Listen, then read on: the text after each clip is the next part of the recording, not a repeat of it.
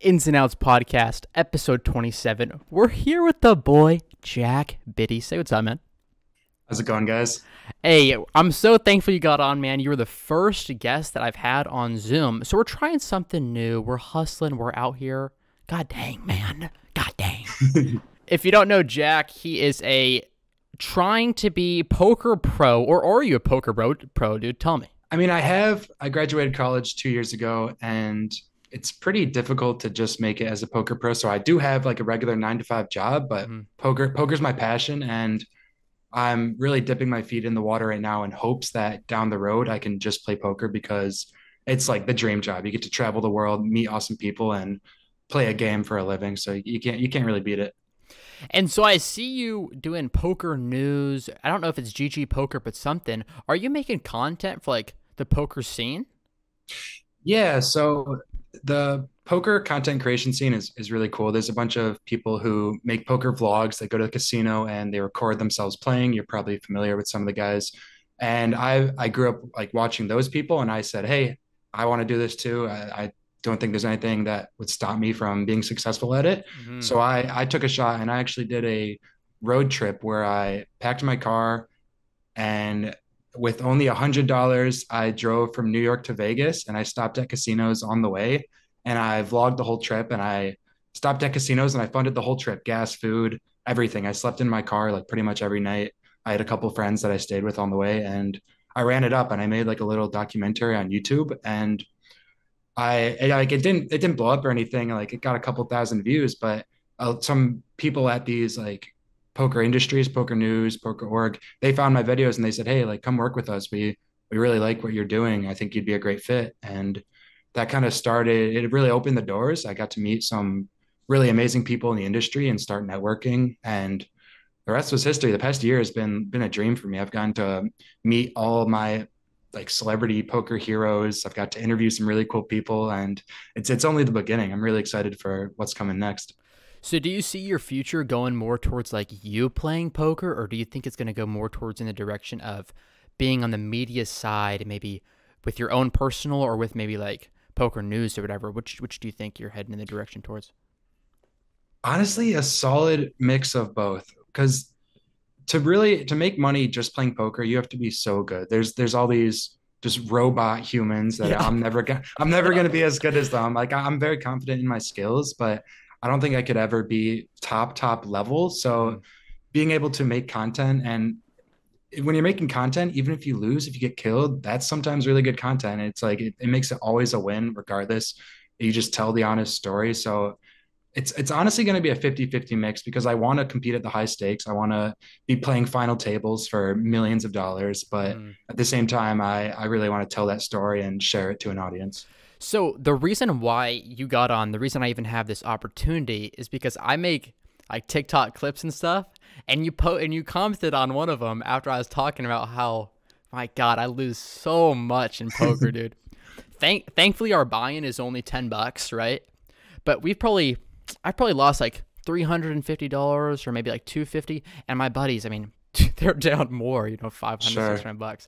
But I don't even really know what good poker is. Like you say the pros. I'm talking about Phil Hellmuth, Daniel Negreanu, like the main guys. What makes them different than maybe a poker pro who just knows how to play like game theory optimal or something? Like what classifies you as like a pro? How do you get that good? What's the difference between like a, you know? So there's a lot of different kinds of poker now, and a lot of those big names that you would see on TV 10, 15 years ago, the game was a lot different back then. And someone like Daniel Negreanu, he was like the man back then.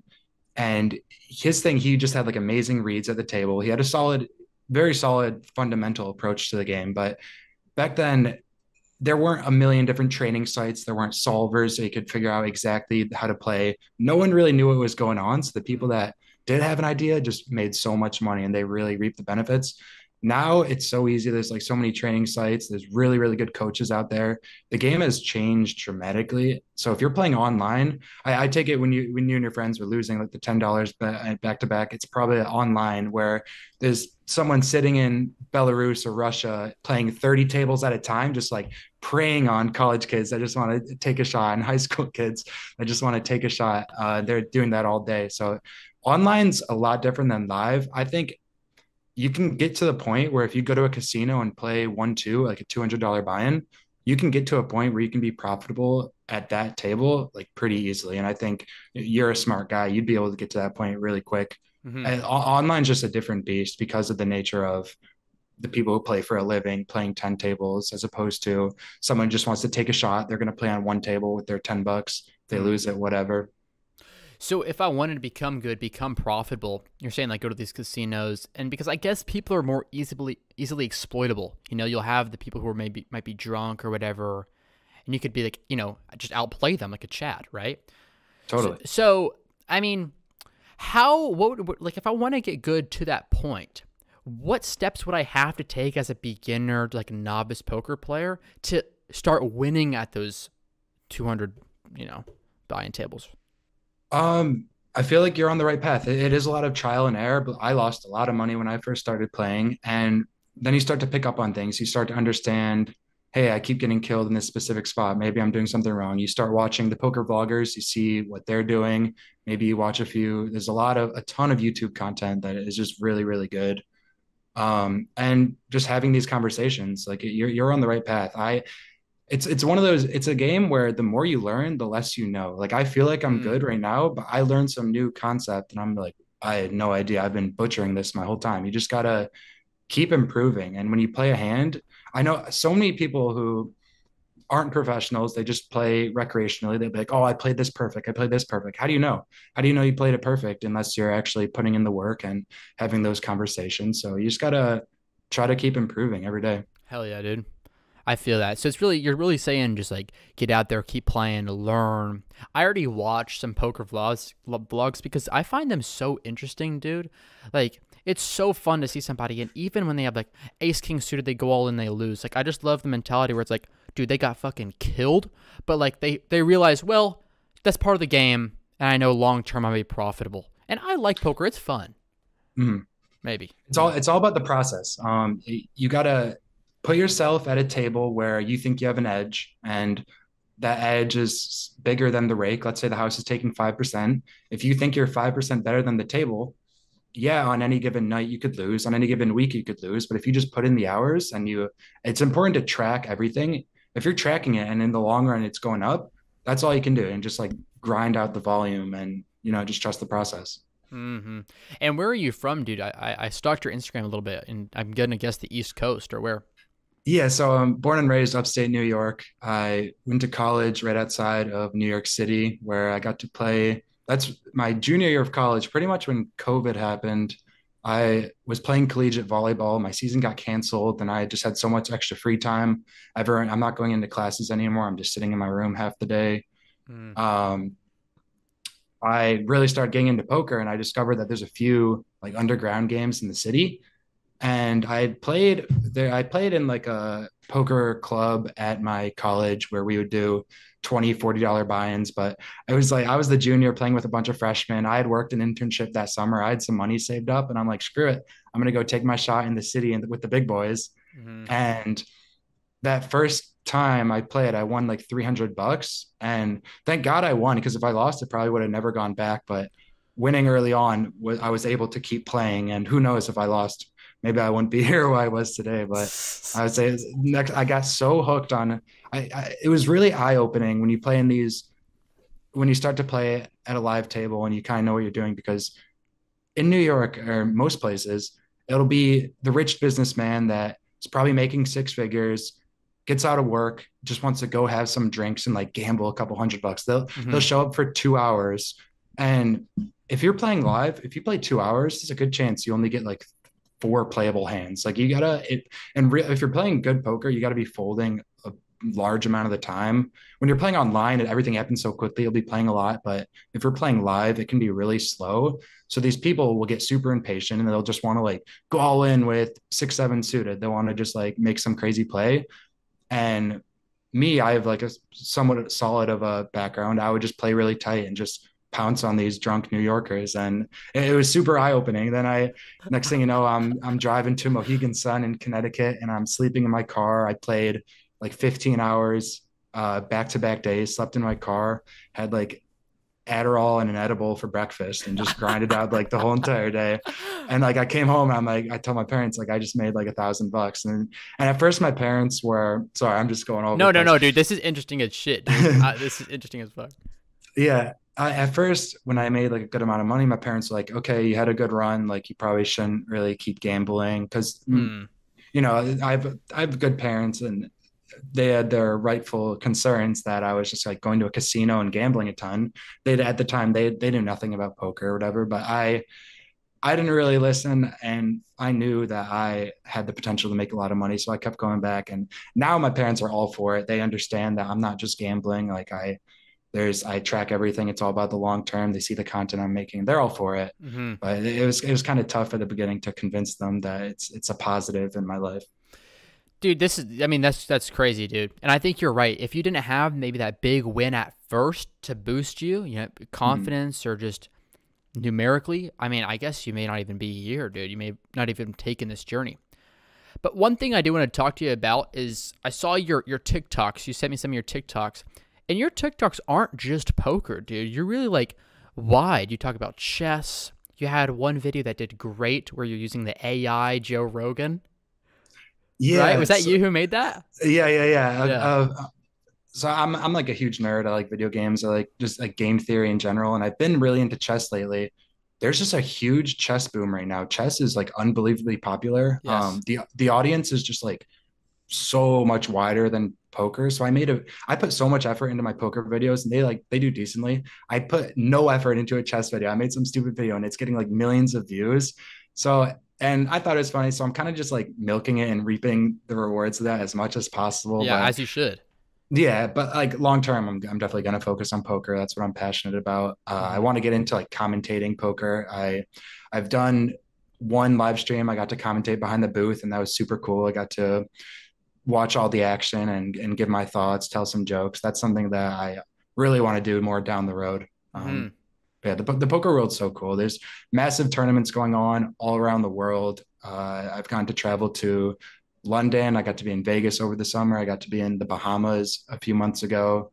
There's opportunities everywhere for a lot of different type of people. And so, so you got these opportunities by making this vlog. Like, originally, it started from this vlog. They got in contact with you, and then everything really stemmed from that. Am I right?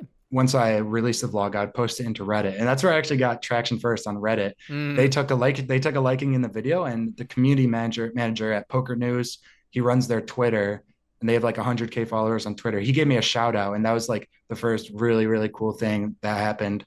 And from there, it was like a domino effect. Damn, dude. So when you're making this content, the chess content, the Joe Rogan AI, Joe Biden voice, which I thought was so funny. I was like, what is your goal with that? Is it just to like get some views, or are you trying to like build the Twitch? Are you trying to make money from it, or just doing it for fun? What is it? Or everything. Just grow my own personal brand, I guess. TikTok, I don't really take as seriously. Like I would really like to grow my YouTube and start making longer form content that's more about me. Hmm.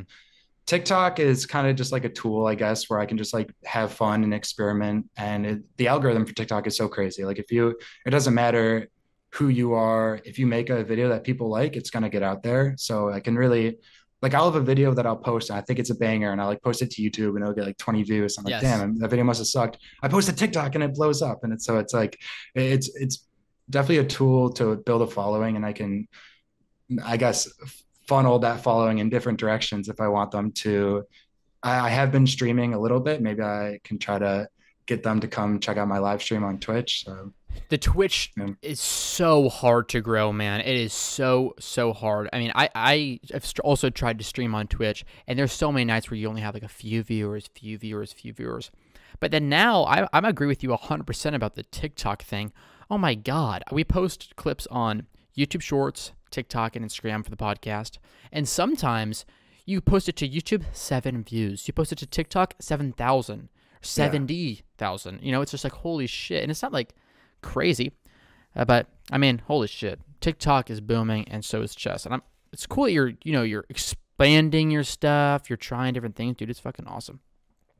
Yeah, the audience is definitely a lot younger on TikTok. People like under their 20s are just spending so much time on their phone swiping. It makes sense that they're getting more views. Yeah. And the poker audience itself is a little older. There's not that as many, not many middle schoolers, high schoolers super into poker. So maybe as like the TikTok audience grows up, they'd be more into the poker stuff. Yeah, I don't use TikTok personally because I know Mhm. all of my friends in high school, they're so into it, you know, or in middle school, I Yeah. see these kids just sitting there like fucking robots, just slugs going on it. I'm like, dude, you have to stop. So I just try and create stuff on there. I still do have Instagram, but, TikTok's a devil, really. Yeah, I'll have to like quit it cold turkey. I'll just delete the app Yeah. and then I'll re-download it when I have to post a video. Then I get stuck back in like another couple of weeks, and I'm like, oh, I'm spending so much time on TikTok. Delete it again until I Yes. post a video. But it's tough when you're trying to create content to also not get involved with like indulging so much content. And also, you learn the way by indulging too, like the AI voices, like you see the chess stuff happening. I mean, Mm. that's a great opportunity to take advantage of. And I mean, I just love to see it and love to talk to someone who is taking steps in the direction of building something, which I'm all about, dude. So going back to poker, I had a question. When you have those off days that you're playing, so for example, I know you play a lot of online tourneys, and you have maybe a few weeks where you're not winning a lot. What is the way that you personally handle that loss? Uh, it's a very, very unforgiving game. It can get very brutal, and I probably handle it better than most people because it's not my only source of income. I only gamble with money that I'm okay with losing. Hmm. And yeah, it really, a lot of people are gambling with like their rent money, which I understand that if you lose that, it can get very, very, very stressful. I've had some brutal losses though. Like recently I had a $8,000 downswing. And but again, it just goes back to like trusting the process and understanding that I'm very fortunate to be in the position I'm at, to be able to play a card game to make money. I'm 24 years old. I get to play my favorite game and I have a ton of freedom. So I'm super lucky to be in the position that I'm in. So I don't get too upset about the losses. And then it makes the wins feel so much better. The company I work remotely, but I work out of a company based in California, and I have to go and visit like a few times a year. Hmm. And when I go and visit, it's in San Jose. There's a casino there, and I don't know if it's just like all the tech bros that are just really bad at poker, but I've had my like 5 biggest wins all at this casino, and 3 of them were in the same week. So I had one week where I made like $8,000 in like 3 nights, and I was just on top of the moon. So there's emotional highs and emotional lows. I'm just riding it for the journey. I love every second of it. Mm. Hell yeah, bro. So that you do have a good work-life balance with poker. Like you do work your job, you take money that you're not going to lose, and you trust the process is what I'm hearing, you know? Yeah, absolutely. I think the gambling and poker, there's a lot of bad to it. There's a lot of like bad people. There's like dirtbags, there's scammers. But I am just such a big proponent of poker. I think if you play it right and you like manage your bankroll and you don't gamble money, you're not okay with losing, and you understand that there can be extreme variance. I think it's a really amazing game that you can learn a lot from. You can learn risk management, risk intelligence. You get to meet a lot of really awesome people at the table. You become really desensitized to money. Like I'm not like super rich or wealthy by any means, but if I lost like a couple $1,000s, like I'm totally cool with it, as opposed to some of my friends who may have more money than me. If they lost, like I'll go to a casino with my friends and like I'm happy to play $100 hand of blackjack. Not that it's smart, not that it's a good like financial investment. Hmm. I just like I lose $100 on big poker hands all the time, so it's like nothing to me. As opposed to my friends, if they played $100 hand of blackjack, it'd be like, whoa, that's like I can't be losing that. And it's weird that I just look at money differently than the average person. So, have you had any relationships with people that you talk at the table that may help you in like personal ways, maybe have gotten you some opportunities? Because I've never been in a casino before. I've been in one, but I haven't like sat down at a table and played personally. And I like to talk to people. So, when you're at the table and you're talking with the guys or girls there, has any doors opened up to you by talking to them? It's kind of like golf, you could play a round of golf with somebody. Is that similar, you say? Specific examples, not really huge doors at the table, but I have met a lot of awesome people, and it's mostly me picking people's brains. I'll meet some just awesome, wealthy business guy, and I'll just like pick his brain. Like, what advice do you have for me? I usually want to talk about like real estate or something. I want to Hell yeah. like, yeah, because I'm looking to buy my first home soon. I'm super I'm not a perfectionist, but I just want to make the best investment for myself. So I'm asking people, what do you think the housing market's going to be like right now? And everyone has an opinion. So I'm Yeah. just all ears, and I love talking to people. Bro, real estate's like a key word for me because I am about real estate. Like, I'm graduating this year, going to Oregon State next year to like do land development. By the end of June, once I graduate, I hope to have my real estate license and working for like a real estate firm this summer as like an internship. So like, Nice. dude, I am so about real estate. We have a lot of similarities, man. Hell yeah. Yeah, that's awesome. Yeah, real estate's just amazing, bro. Like, there's no way. Like, I think real estate is the number one industry that people make money in. It's very Yeah. scalable too. Holy shit. Yeah. So I'm being in like the gambling world, my financials are just so up and down. Like I buy a lot of crypto. I'm very high risk, high reward. I That's why I just really want to get a nice real estate property that could produce some like stable rental income in the future, because that buying land and buying property, that's not going anywhere. It's always, I mean, I'm looking in Florida. Hopefully we're not underwater in 10 years from now. Hopefully a Yeah. hurricane doesn't wipe us out. But I think this is one of like the safer investments you can make. And if I'm doing that, then I'd feel much more comfortable gambling big. Yeah, I mean, I see my goals in my future, maybe not necessarily goals, but just stuff I want to consist of real estate investments, whether that's like a duplex, triplex, taking a lean out, trying to get like a small apartment complex or something, and then maybe that'll all just fund my gambling addiction. Yeah, Yeah, absolutely. you're doing celebrity stuff, right?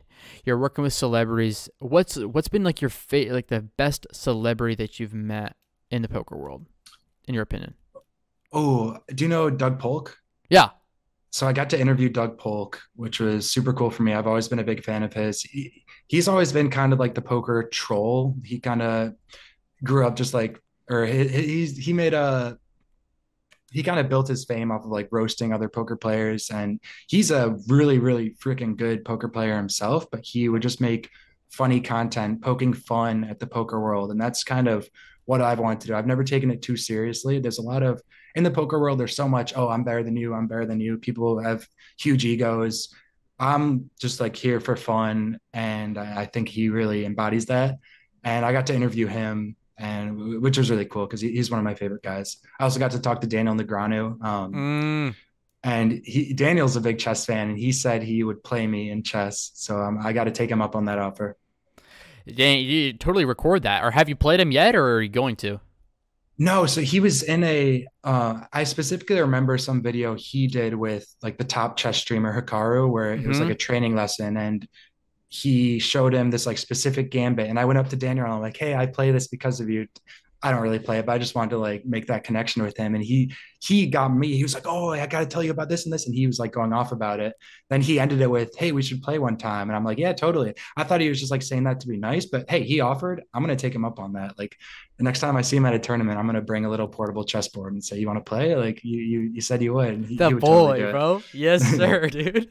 Yeah, and I got to play Alex Botez. We played a full chess match, and I kid you not, I almost beat her. Like Really? she's like a million times better than me. But we recorded the whole game, and I've been editing a video on it. I'm really excited for it because I actually had a decent shot of beating her. There was an upset alert, but I couldn't execute. God, dude. It was fun though. What do you think got you into this chess stuff? Just like online, you just see it's popping off. Is that what sparked the interest, or have you liked chess since you were younger? I did a lot of like chess camps when I was in like second, third grade. I won some chess trophy when I was in third grade. And then I just like completely lost interest. I just played a ton of video games. I didn't care about chess at all. It was like chess for nerds. It's too much thinking. I'm not that smart. Then kind of the boom happened when Queen's Gambit came out. A lot of people got really into chess. Hmm. And I started playing a little more and I started to really actually like it. I'm not amazing by any means, but I just enjoy it. And a lot of the big streamers like the Ludwigs, the XQCs, they all play a ton of chess. It's kind of like taken over on Twitch and stuff. So I kind of just got into it that way. And what is your day job that you do? I'm a systems administrator for a company called Maxar. So NASA builds the rockets, we build the satellites. So we put the satellite on the rocket and we launch satellites, and it's really cool. I when I go fly out there, I get to sit in the MCC, the Mission Control Center, and I get to watch the countdown, and everyone celebrates when the rocket goes off, and I get to the work I'm doing. I'm doing like glorified IT work where there's a bunch of computers that the engineers are working on, and I make sure they're in tip-top shape for them. So Dang. it's a really awesome job, and I get to do it remotely. It's a lot of work, but I enjoy it. And so what did you major in college to be able to get this job opportunity? I majored in computer science. Nice. My older brother is like a brilliant computer science mind, and he worked for Google and he worked for like a bunch of tech startups. He he really influenced me into getting into computer science, and I was into it, and I enjoyed it. I like got it's a really hard degree to get. College was not easy for me. It definitely clicked a lot better with other people. I just wanted to play poker. Mm. But I got my degree in computer science, and I have a pretty solid coding background, but this job doesn't involve too much coding. It's a lot of other things that I'm more equipped for. So you said that you did college volleyball. So when did that start? Because my school, which is a 3A in Oregon, it has, I don't know, 300 kids in it. Like, it's tiny, really. And I don't know about upstate New York. It's like the school's there, but I mean, our school is pretty tiny. We don't even have a volleyball team, like a male volleyball team. Yeah, men's volleyball is really hit or miss. Obviously, women's volleyball is one of the most popular sports. Every high school has a team. Mm-hmm. Men's volleyball, really popular in California, really popular. It's pretty popular in like Florida, but New York is probably like third. Like it's big in like Chicago, a lot of other cities, but upstate New York was like a volleyball hotspot out of nowhere. Mm. Rochester, where I'm from, it just has a ton of men's volleyball talent. So my high school was pretty big. We had like 1,200 kids. We actually won states my senior year. The town, or not the town, there's a private school 15 minutes from my high school, all boys private school, and they would get some of the best players from all over town. They were our rivals every single year, and they beat us my freshman year, beat us my sophomore year, beat us my junior year. And then we beat them our senior year, and we went Yup. on to win states. It was kind of just like the cherry on top of senior year. When did And you that start? When did you start playing volleyball? So the varsity volleyball coach was actually my elementary school gym teacher. Oh, damn. So we would do the basketball unit, we would do the gymnastics unit, then we would do like 5 months of the volleyball unit because he was planning all the seeds for his varsity team. I'm exaggerating a little bit, but I played a lot in like gym class elementary school. Then I really Yeah. got into it like seventh grade, and we had a really awesome class. My grade had about 10 seniors that all started playing in seventh grade, and we just like played travel with each other year round, and we played beach volleyball in the summer, and we just had a really really solid squad, and then stars aligned our senior year. That's how I feel like right now, and with my school and our baseball team, we've had a rivalry with a school named Napa, but we're getting better. We're getting better. We're getting better. We lose, and now it's my senior year, and now, dude, holy shit, dude, Fuck Napa, dude. yeah, Fuck fuck Napa. You guys. Napa, son. Yes, sir. What Bro. position do you play? I play center. Nice, nice. Yeah. I played a good amount of baseball. I miss pitching so much. Mm. I was never like an amazing hitter or anything, but I could pitch, and that's I miss it, man. Because I was pretty scrawny. I was like skinny and scrawny, and I could maybe throw like 70, but I've like bulked up a lot. I'm thinking if I stuck with it, I could throw 90 by now, but we'll never know. I'm just saying that. Yeah, well, yeah, yeah. I've lived on all of the West Coast, so I've lived in California, Oregon, and I also spent some time in New Mexico. But the majority of my life has been here in Oregon. But when I lived in California, actually, I played on this travel baseball team, and there's a few guys from there who just throw gas. I don't talk to them that much anymore, but they're going D1, and they're throwing 91, 92.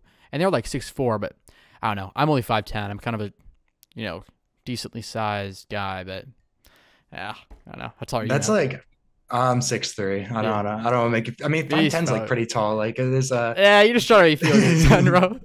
You're just trying to make me feel good. All right. What position do you play in volleyball? You spike it like that shit. Oh yeah. So you got your setter. You got your libero. The libero just does like passing and stuff. Yeah. Then you got the outside. And that's what I play. They do a little bit of everything. Yeah. I mean, now where I live, I mean, just the girls play volleyball, and everybody comes to their games because But hey. Yeah, that's I play a ton of beach volleyball, and that's definitely one of the best things about beach volleyball. Hey, bro, but hey, we got 5 minutes left. I guess we should wrap it up, bro. But thank you, Jack. What's your Jack Bittker? The boy. Yeah, Bittker. I go by Biddy. Biddy. My My boy older Biddy. brother was always Biddy, and then I was his younger brother. They call me Itty Bitty. But Itty then Bitty. I just went with Biddy. Here, man. Okay, let's say your Instagram if you know it. If you don't know, it'll be right here on the Zoom. But yeah, y'all need to go give my boy Jack a follow. This a future announcer for poker, future poker pro. He's gonna take down Phil Hellmuth, and he's gonna piss him off. Hell yeah. So one cool thing about poker is every live tournament you play is tracked on this site called Hendon Mob, and you can kind of see all your scores that you've had. And my Hendon Mob, my total cash is live is like 10K right now, which is like a lot of money, but I've probably lost like 15K of live cashes. So it's like it's nothing serious, but my goal is like 100K by the end of like 2 years from now. Then I want to hit that million mark by the time I'm 30. Hey, bet, bro. That's down here, bro. I got you in the editing. Bam, boy. There it is. It's happening. It's happening. Just send me that shit on Instagram, bro. Again, man, I'm dapping you up. I got you. Hey, the boy. Okay, that's episode 27 in Sounds Podcast. Thank you, my boy, for getting on. It's a wrap.